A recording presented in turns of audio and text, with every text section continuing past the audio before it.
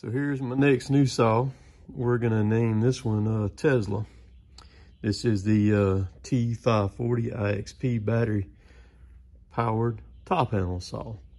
This saw comes in a kit.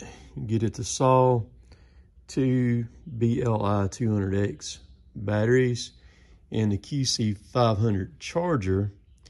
It also comes with a gear bag too, and it comes in retail on this $1K right there. But I got this one with a 14-inch bar. It comes with a 43 gauge chain on it right there. And these little things are wicked for up in the tree. It with full of oil. It weighs 10 pounds, 5 ounces with the BLI 200X battery on it. Just an absolute little beast of a saw. Awesome up in the tree because you don't have to crank it, and it cuts. It insanely cuts. It's about the only way to describe it there. The way it works is you just power it up right there. I've already been running it some this morning. It's got an economy mode, which limits the RPMs on the chain, so it doesn't turn as many RPMs on the chain there, so it'll run longer. On the regular rear-handled saw, this like this one right here, the 540ixp with a 16-inch bar, I made 43 cuts with it in a 10-inch diameter oak with, like I said, a 16-inch bar on it. And this one's got a 14.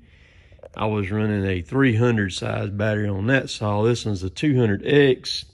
So it would be pretty comparative as far as that goes. But I was hammering it too on that. But 43 cuts, 10 inches diameter is a lot on a battery. Battery management on these is really, really good. They've got fans on them that keeps the batteries cool as you're running them. And so tomorrow I've got, well, I'm actually going to get in the tree with it here in just a little bit. And then tomorrow I've got a big job that I'm going to be doing and working through and tackling it with this saw. I've got a big gun that's got to come down from the top down. Be doing that.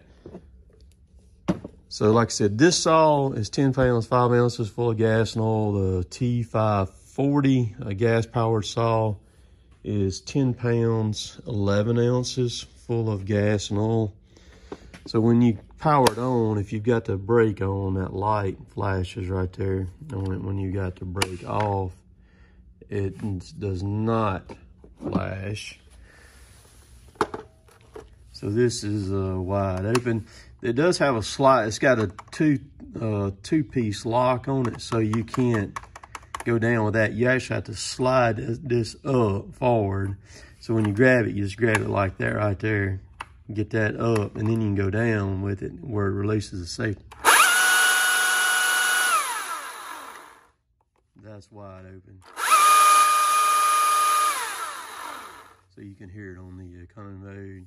Like I said, brake on, brake works same way. When you hit this, the chain is locked on it right now. It won't do anything. Even if you hit the trigger, brake off, then she's ready to go. Brake on. So you just kill it. You just touch that right there is all you do to kill it. Powered up. Hit that. Just brake on it. If the brake is off, the saw automatically powers down, I think within a minute or so. May be wrong on that, but it powers down pretty quick. If you got the brake on, the saw stays powered up a lot longer with the brake on. So this my 572, I nicknamed it the Beast. My 550 is Screaming Demon. My T540 gas saw is Felicia. And we're going to call this one Tesla. And I've got to think of a name for my 562. I may call it Skippy or whatever, or I may call it Zippy. That's what I'll call it, Zippy. We'll name it Zippy. That's what we'll do. And so this is going to be a good addition to my arsenal. Let's power it down right there. It does come with two tethers for the back. You can put your lanyard on. Let me get the camera up there where you can see it. You can put your lanyard on this one, and then you can clip this to your belt right there. Just hook it on your shim beaner or accessory carabiner and where to hang right there on your side. But I did a lot of sawing, one identical to this one last weekend up in a tree, or a couple of different trees, and just absolutely fell in love with it. And actually, I was supposed to have this thing last Friday. I was supposed to gotten it then, and had a little snafu going on that, so it ended up getting shipped in, and got it this morning. I actually went out to UPS and picked it up this morning because I'm kind of at the end of the route, and I didn't want to wait on it all day because, like I said, I'm about to throw a rope up in a tree and get up in it and mess with it. I got some more trimming to do here. So I got it home, put it together. I already had the batteries. I did get the batteries last Friday.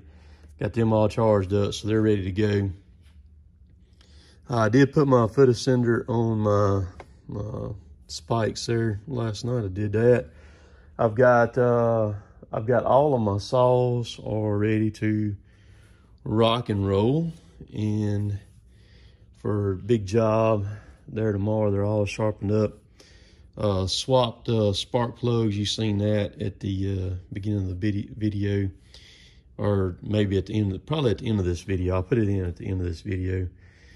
In my 550 and 572, did that.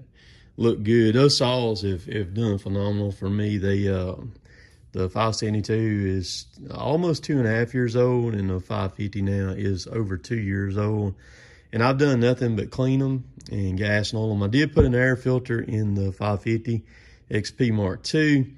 A cool fact about the 550 and the new 562s, they both have the same air filter in them. So those air filters are interchangeable, same part number, all that stuff like that. If you have an older 562, you can adapt it over to the new stuff if you want to. And I would suggest doing that if you got one. I would go to the dealer and get the part number and swap it over to that. But then your air filters will interchange on them. But so yeah, that's that. I'm about to go in and get this video ready, and then I'm gonna play in the tree and get all my stuff, everything loaded up for tomorrow.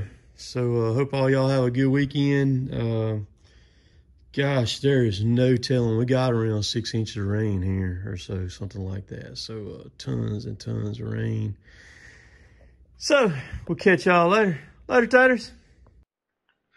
Yeah, that's the 572 right here. This is a plug I just pulled out of it. That plug has been in the saw for 2 years now.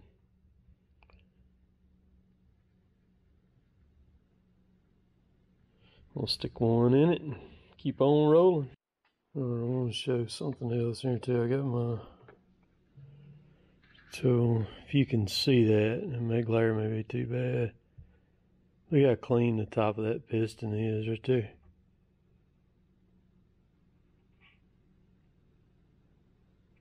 Sun gun looks good, man. This is the plug that I just pulled out of the 550 right there. See it? Let's see what it looks like. This saw is 2 years old, a little over 2 years old this month now. Get it earlier in the month of March, so I'll stick one in it too. So that's what the inside of this 550 looks like. I've actually got I've got the tool coming that I can hook up to the Husqvarna stuff and tell the hours on it and all that. I just hadn't got my hands on it yet, but I should have it any day now, and I'll be able to tell the hours that I've got on these saws here. All right, this saw needs a sprocket.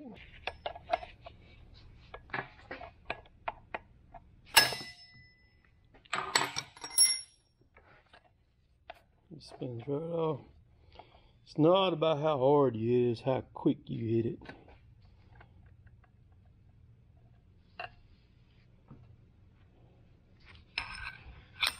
So there's the sprocket.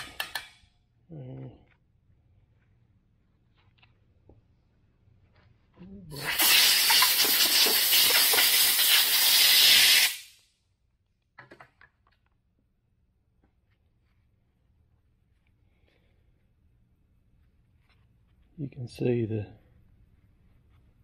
the difference. The new one's on the inside right there. You see they got those lines. That's how you know when the sprockets wore out. See, the lines are just about gone on this one right here. I'll go ahead and put this new one on it.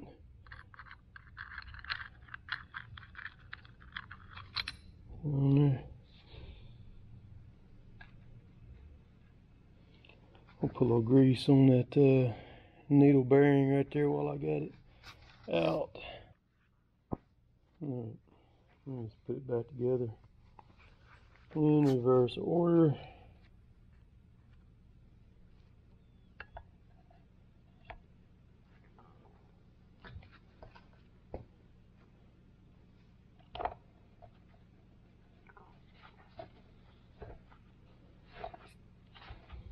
Left-handed thread on these things.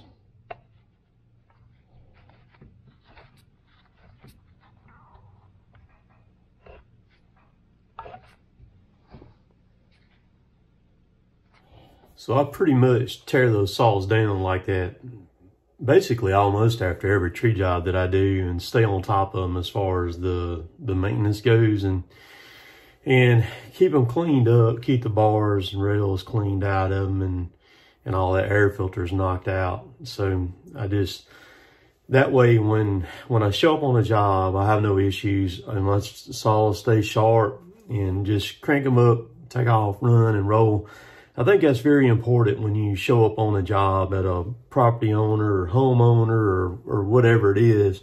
When you show up, if everything you got's running right, working right, and there's no issues, and you look professional, and the safety aspect, helmet, you got on all your PPE gear, I think that speaks volumes to a lot of people, because the world that we live in, everything is safety oriented. And so anybody that works out and about, they're familiar with the safety. And I think it makes a bold statement for the individual, you know, your company, whoever that might be. And also it keeps you from just having to piddle with something and work on something while you're on a job, because there's nothing more frustrating than to show up somewhere and something is not working and you have to work on it, or go back or you know, whatever you got to do. But you can see in the end of this video, there's a Sugihara bar. That's a brand new 20-inch just laying right there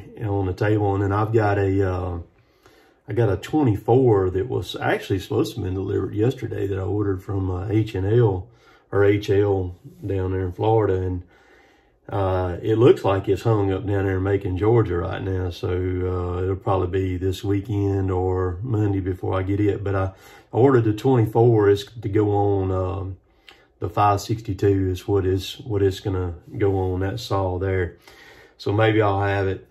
I got plenty of chains for everything. I've got I should have showed the box of chain. I actually took all of my chains, the boxes of them, and I put them all in one cardboard box, and it looks like going into a dealer or something. There's so many boxes in it. But remember, the people in Alabama, there's a lot of stuff tore up over there. South of Birmingham, kind of the rim around it right there. Even got a text from Mitch Sutton this morning. He lives over around the Roanoke area, which is on the far side of Alabama, right against the Georgia line over there. And boy, it tore stuff up over there. And then I talked to Jeremy and Jeremy Osteen and David Breeden. Jeremy lives in Cartersville, and David lives in Kingston, which they're right there side by side in Georgia. And man, it tore up a bunch of stuff over there too. So there's going to be a lot of people out and about running saws, and this is kind of a bad time because it's hard to find saws right now. Saws are pretty scarce. You have to kind of be in the know a little bit to be able to get your hands on saws. A lot of these dealers don't have them, stuff like that. Northport Power Equipment still had a pretty good selection, but I imagine after this storm right here, they're probably fixing to get wiped, slap out on saws. But if you're out and about working the storm timber, be very careful. Read that tree. Pay close attention to the loads on it. If you can get it cut off from the stump first, start from the stump and work your way up and get that pressure relieved off of it. But be very careful while you're out there messing with it. And if it's something that that you even have a doubt that you don't think you can handle, walk away from it. Because it's not worth getting wiped out, man, and hurt or injured or crippled or you know, even killed by a tree. Let somebody that knows what they're doing handle and take care of it for you. You know, because it's way better off doing that than getting hurt. So I'm here. I'm available for tree work. You can contact me. My email's down below. That's the best thing to do is email me. And then I'll get up with you. And so hit me up if you need any help with some tree work. So appreciate all y'all watching. And we're going to roll on through this weekend. And I'm about to get really busy here. So we'll catch y'all later. Later, taters.